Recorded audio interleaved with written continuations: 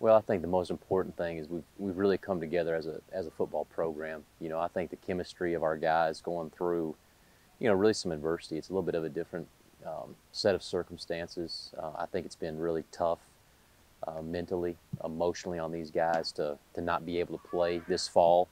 But being able to come out here and the guys really just, got better every single day. And I really appreciate their effort. I appreciate kind of what they've been able to accomplish. And I think when we leave here, we feel like we've got a pretty solid football team, heading into the spring. I think the biggest thing is just being able to come together. I think that's a huge thing. We've lost a lot of guys on offense.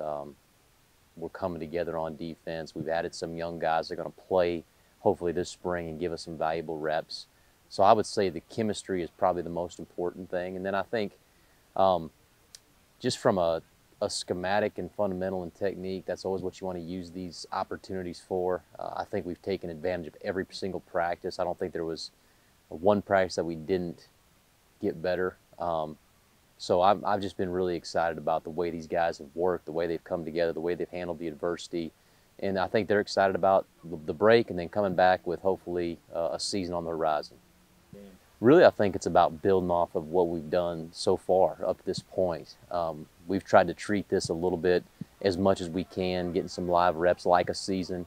I think when the guys from this point until they get back on campus, just staying in shape, being able to maintain their strength levels, their ability to move, their conditioning levels. And then looking forward to those 29 practices before we get started is just kind of building on what we have and what we've got. We'll take a look at all this stuff that we've done this fall and continue to kind of put some final preparations on it before we go out and see our first opponent.